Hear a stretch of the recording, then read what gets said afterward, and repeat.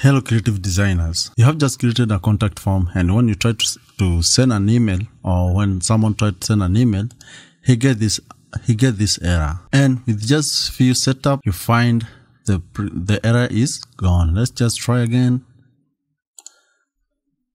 and you see it has been sent. This is the tutorial for today, and we're just going to learn how to make this contact form send an email.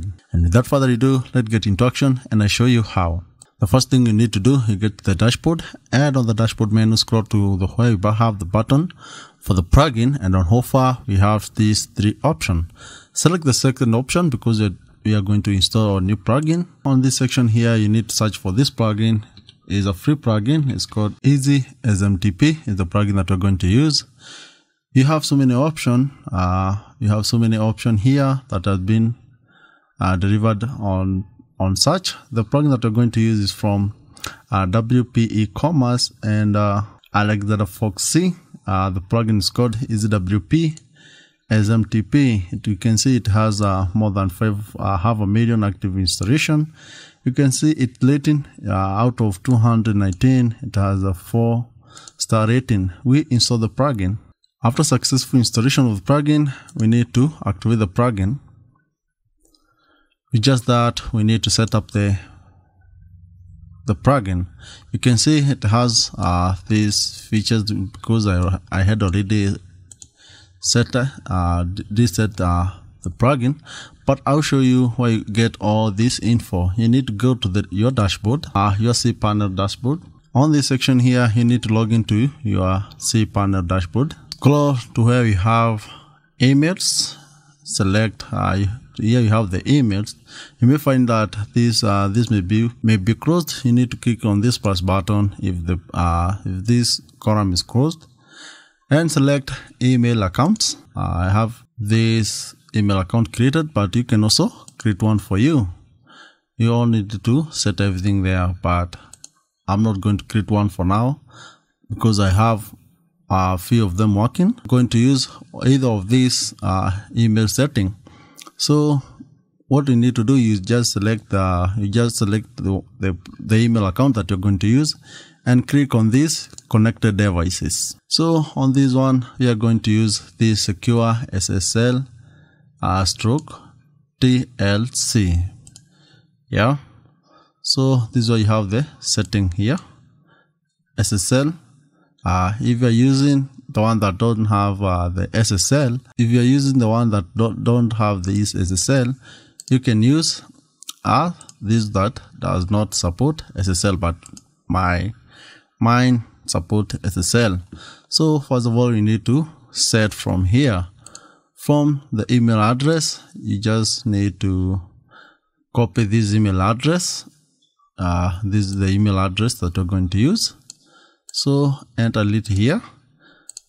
You enter from the name, enter your name here. I'll just use the one I created. Reply to, enter the email that you want your email to be replied to. If you want to see the email to someone else, you can enter their email. Now here comes where you have SMTP host. This is the SMTP host. Select this one because it's an incoming or outgoing. The host is the same, is mail.thiarara.co.ke. Copy that one. After that, now type of encryption. The type of encryption, remember you're going to use SSL stroke TLS. Yeah, here we have it's a secure one, encryption. So you select that one. SMTP port. We need to copy this number here, SMTP port, because it's either outgoing or coming. Copy this one, paste it here. 465. The other one, most of the time SSL stroke TLS use 465. As the SMTP of destination, you can click yes. The other thing is copy the username. This is the username here. Copy it and paste it here. The password, when you're just creating a new email account, you will have this option. Let me show you where you have. Here you have the password. The password that you used here is the password that you're going to insert here. And with just that, or the next thing you need to do is you save the setting. Then you have this additional setting. You can check on them to not replace some fields. You can set all these, but the next thing you need to do is you check if you're having an error. Let me just first of all try it, the one we have just set it. You see test mail was successful, no error occur. During the setting you find everything here included. So what if we had an error? Let me just put an error. I just remove like that and I save the setting. Then I come back here and I try to send. You find an error, just following an error occurred when attempting to send an email. So from here you need to go back and set everything right. If you have an error, it can't work. And with just that, the next thing you need to do is save. So let me close here and we just do the final test. You could contact us and we try to send an email. And with just that, when I submit, you can see thank you for your contact message. So you can see it was being sent successfully.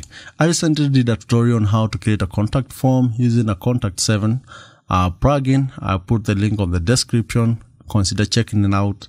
And remember to subscribe to this YouTube channel for more WordPress tutorials to follow. That's how you set the email, the ECWP SMTP, and you allow your website to set and communicate using an email. Someone can use the contact form, or even you when you're sending the email, it's easy. The email will not going to be on spam section. That's the lesson for today. And without further ado, let me just pile up with just one humble request to ask you to subscribe to my YouTube channel, because more WordPress tutorials are on the way. Thank you.